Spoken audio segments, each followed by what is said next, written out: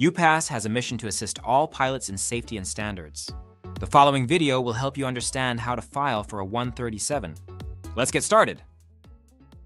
The Federal Aviation Administration, FAA, requires a 14 CFR Part 137 Agricultural Operating Certificate for various agricultural operations using an agricultural drone.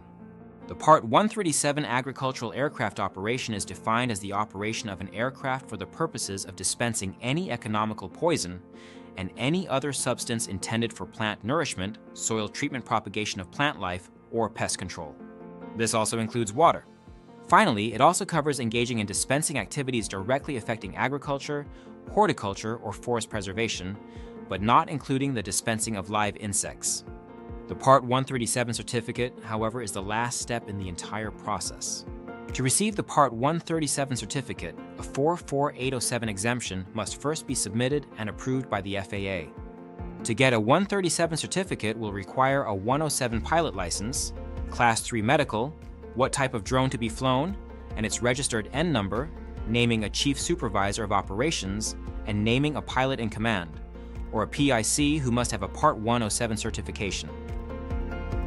All of the following links and information can be found on upass.foundation under FAA Compliance, halfway down the front page. Now, let's take a look at the requirements to get a 137.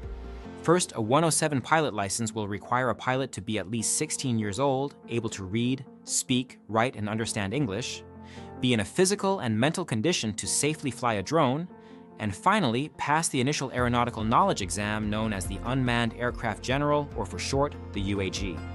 After studying, it's time to take the test. Start by creating an IACRA account at iacra.faa.gov. This will assign you an FTN number. Then create a PSI account and schedule your test at faa.psiexams.com physical testing centers near you. You can find locations at the top of the page in red, Find a Testing Center. With a passing score, the testing center will provide you with a completion slip that requires you to go back to your IACRA account and complete the 8710-13 form for your remote pilot's license. The reason it's important to do this first is because you will need your actual remote pilot license to apply for your 44807, and it could take up to 6 weeks with the TSA background check. To keep your Part 107 remote pilot certificate current, every 2 years you must complete the small UAS recurrent online training course, offered at no cost to you. The link can be found at the U-PASS Foundation front page.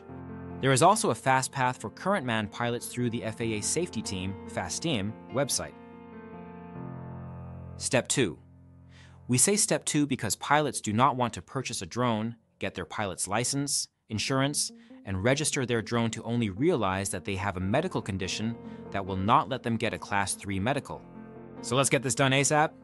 The FAA has a list on their website of approved aviation medical examiners in their area. Little trick, do not put in your zip code, just your state. You can also reach out to your local flight school and ask them where their pilots get their FAA medicals. Prior to your doctor visit, create an account with FAA Med Express, create an application, and take your tracking number to the visit. Step 3. No matter what type of drone is purchased, the process to register over 55-pound drones is the same.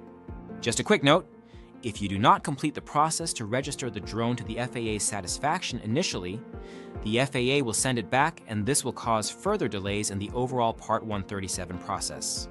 Hopefully, this video will clarify information needed so it will go through right the first time. Our recommendation is to first reserve an N number. Although this is an additional $10, it allows pilots to reserve up to 5 N numbers at once, which is particularly helpful if more than one drone is purchased. A remittance ID number will be sent, which will be in green, after submitting the payment that confirms the reservation. Additionally, a cover letter can be downloaded to accompany the next forms we are going to review. These are the 8050-1, which is the application form for the registration plus the drone invoice from the dealer. Or in lieu of the invoice, A8050-2 can be filed, which is the FAA's bill of sale. Most of the time, the 8050-2s are used in a resale situation. Both situations require an affidavit of ownership in both situations. And finally, a $5 check made out to FAA Aircraft Registration Branch. If you are registering your drone under a LLC, there is an additional form called the Statement in Support of LLC. Again, it can be downloaded from U-PASS. Be sure your invoice and all forms all have the same business name or individual name and address as on the 8050-1. There are two addresses listed to send the package to on the first page of the 8050-1, located at the front right side. If you are sending via USPS, send it to FAA Aircraft Registration Branch, P.O. Box 25504, Oklahoma City, Oklahoma, 73125-0504. If you are sending via FedEx or UPS, utilize the courier address. Step 4. To actually file for a 137 starts with filing for a 44807 exemption. Pilots can do that themselves, but the process, not going to lie, can be a bit cumbersome if they have never done it before. Plus, if it's not done correctly, will be sent back and possibly be delayed by months. Again, there is a link on the U-PASS site to work with one of the top-rated companies to ensure compliance the first time submitted. Since May 2024, the FAA has added some additional information it requires when filing for your 44807. It includes the following. Provide the applicant's full legal name and address or business name and physical address. Who is the Chief Supervisor of Operations, meaning the point of contact for the petitioner answering any potential FAA questions regarding the applicant's operations, and their phone number, email address, and physical address. Who will be the pilot in command or PIC for the proposed UAS operations? Not only their name, but their current pilot certificate number. And finally, what aircraft will operate under this exemption? Aircraft's make, model, and N number, for example, N123UA. If no N number is available yet, then a serial number will suffice.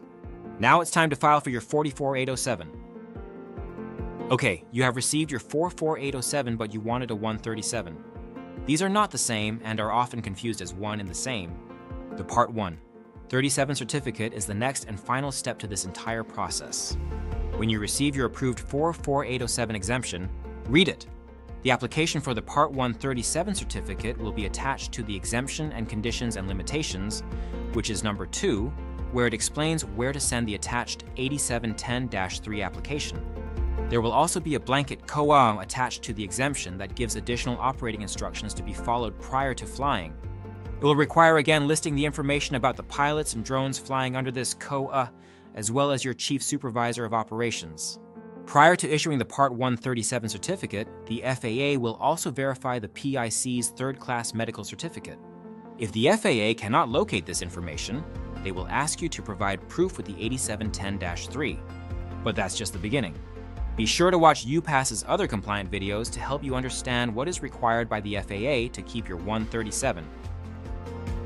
Thanks for watching our guide on how to obtain a 137 agriculture license. Note that all of this takes time. A 107 license after the test can take 6 weeks to get your actual pilot's license. Drone registration can also take 6 weeks. The 44807 can take as much as 3 to 4 months. So plan for that. Again, all of this information is on U-PASS, where we encourage you to become a member and have access to all the state's regulations and any FAA updates. In the meantime, stay safe and good luck with your licensing journey.